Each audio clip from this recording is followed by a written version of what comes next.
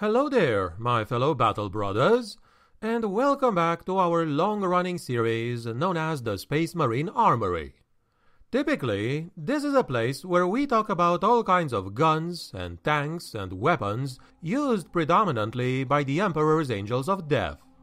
I'm saying typically this time because today's topic is a bit more unusual, at least as far as this playlist is concerned. But I'm still putting it here because, while not a gun, or a ship, or a tank, or a blade, this is still arguably the most important asset in any Space Marine chapter's arsenal. Ladies and gentlemen, the fortress-monastery. This is very likely gonna be a 2-episode coverage as well, as today we will say a few words about them in general, and then I'm gonna go from the outside to the inside and describe the most important chambers of such a place. I am your host, the grimdark narrator, and without further ado, let us proceed, shall we? Every chapter of the Adeptus Astartes maintains a mighty fortress monastery, a sanctuary where it trains every generation of Space Marines and keeps their secrets safe. Great imperial bastions in their own right, monasteries can take many forms, from towering keeps and skyscraping spires to subterranean vaults and even seabed domes. Some monasteries are even mobile, as they are incorporated into spacecraft. Examples of such include the Black Templar's battle barge Eternal Crusader, the Imperial Fist's mighty starfort Phalanx, or the mobile asteroid fortress of the Dark Angels known as the Rock. However, most chapter monasteries are terrestrial, either based on their own chapter planet, one of their seed worlds, or another imperial world by ancient accord with the planetary governor. These imposing edifices are often located in the wilderness regions of their world, far away from the other cities and towns and the other inhabitants. On more primitive worlds, ignorant tribesmen will talk of the giant sky gods and their sacred mountain, warning their children against ever going there. Even on the more advanced worlds, the citizens leave the chapter well enough alone, often imposing a forbidden zone around the fortress monastery which can stretch for hundreds of miles in all directions. In either case, this suits the chapter well enough, for the Battle Brothers are content to stand apart from the world around them and focus on the matters closer to home. A fortress monastery is where a chapter will safeguard its heritage and keep its trophies of war. It is quite rare for more than a fraction of a chapter to be in residence at any given time, since most of the chapter's companies can spend years away campaigning across the Imperium. Consequently, life in a fortress monastery tends to follow ancient traditions and faithful routines of prayer and devotion which have long gone unchanged. The Codex Astartes teaches that, to be a great warrior, a Space Marine must be more than his weapons and armor, more than the genetic gifts of the Primarch, and more than the war machines provided to the chapter. He must be strengthened by faith in the Emperor and shielded by indomitable courage. What time a Space Marine does not give over to training will mostly be spent in prayer.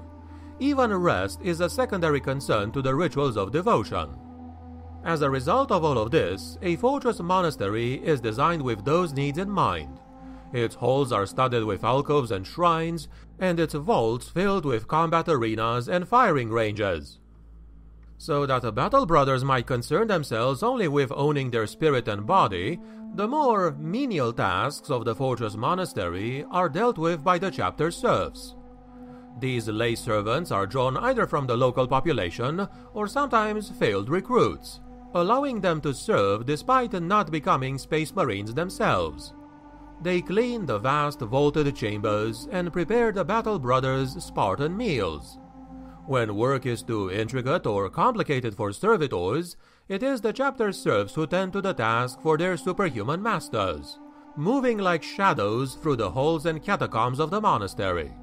Though they do have a trusted place beside the Battle Brothers they serve, they remain mostly invisible to them, just another function of the monastery which allows them to focus on the needs of their warrior life. Every fortress monastery is unique to the chapter it belongs to and the world upon which it stands. However, many of them do share some common chambers and rooms, built as they are in part upon the teachings of the Codex Astartes. In today's episode, we're gonna detail some of the more general-purpose aspects of a fortress monastery, and we're gonna get to the more specialized chambers next time. As the name implies, a Space Marine fortress monastery is constructed to withstand an assault from almost any kind of enemy. Ringed with high walls or built into the heart of a mountain or other natural defense, the monastery comprises dozens of ramparts, watchtowers, and bastions. Every entrance is sealed by heavy adamantium, ceramite, or stone gates, barred by ancient and complex locking mechanisms, often keyed to the unique genetic code of the chapter's battle brothers. The monastery will also often incorporate shimmering void shields, domes of power enveloping the entire structure to ward away orbital bombardment or assault from enemy battle titans. Covering every entrance and approach, macro cannon turrets, heavy bolter bunkers, and missile batteries scan the horizon for the enemy. Whether on the remotest of worlds or firmly within the grasp of the Imperium, a fortress monastery is always ready for war. The lands beyond its walls and gates are always considered hostile, and only the most trusted allies of the chapter are admitted inside. In addition to thick walls and gates, the chapter will also create other kinds of defenses to further discourage assault. These can consist of almost anything that can bring woe to an attacker, be they nets of grav mines, vortex pits, or electropylons, each one capable of killing entire squads of the enemy. Natural defenses are frequently incorporated into a fortress monastery, and were doubtless a motivating factor for their ancient builders. On mundane Imperial worlds, this could mean placing the fortress atop a high mountain peak, deep within the heart of a forbidding jungle, or embedded beneath a frozen polar ice cap. Death worlds provide alternative means of repelling the enemy, such as forests of carnivorous plants, airless plains bombarded with solar radiation, and even shifting tectonic seas of magma. The chapter fleet is also maintained at the fortress monastery when not transporting battle brothers across the galaxy. Any ships present will add to the might of the fortress defenses, either from within shielded docking arrays or geosynchronous orbit above, their heavy guns scanning the surrounding void. A fortress monastery will often have a very large entrance chamber, designed to convey the might of the chapter and awe all who walk through the gates. Known as the Great Hall, this cyclopean room is lined with statues of heroes, its walls carved with reliefs depicting the glorious history of the chapter. An emissary led into the hall must pass under the gaze of those stone and bronze giants, his eyes drawn up into the shadows of the vaulted ceiling, where frescoes show bloody battles and scenes of ancient heroism. In the center of the chamber, the chapter's symbol will often dominate the floor, easily 100 meters across, so that none may doubt whose fortress it is they stand in.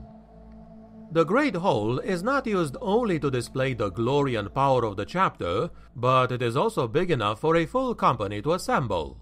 The Space Marines of the chapter will sometimes gather here in the presence of their ancestors, before embarking on a mission or a campaign. It is written in the Codex Astartes that a chapter must be mindful of their heritage, the genetic past that connects it to their Primarch, and ultimately to the Emperor. Every chapter has its own means and methods of honoring their heroes and forebears, but many indeed use the Great Hall for this exact ritual.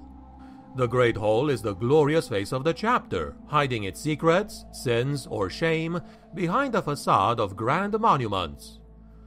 While the fortress monastery is mainly a venue of worship, training, and defense, it is also a place where the Space Marines and their servants can rest.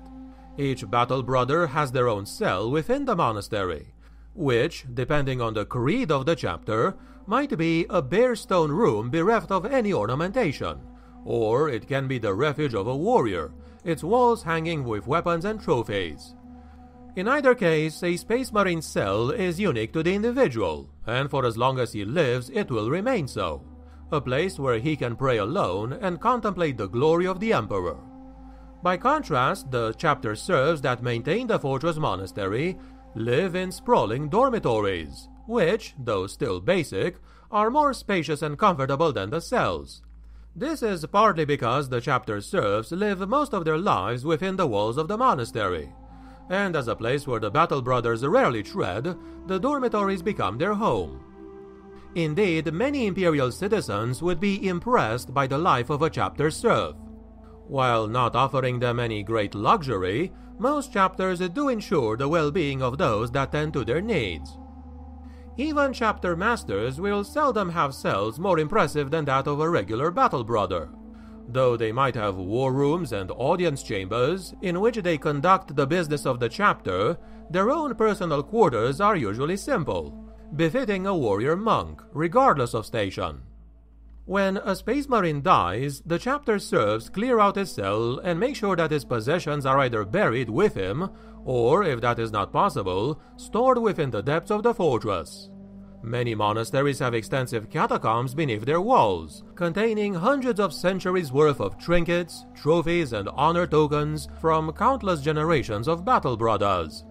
Often a group of serfs will spend their lives extending these catacombs and enshrining their belongings, until the fortress rests on a veritable uncharted maze of the dead. And this, my friends, has been what I wanted to tell you on the fortress monasteries of the Space Marines for today. I know a few of you have been requesting this topic for a very long time now, and I am glad I was finally able to bring it to you. Like I said, it is also not the only one I'm gonna make, as next time we're gonna cover some of the more specialized rooms and areas from inside the fortress. Are you a fan of these gigantic Space Marine bases? If you have any questions, thoughts, and opinions on them, do write them down in the comments below. Was the episode informative or entertaining?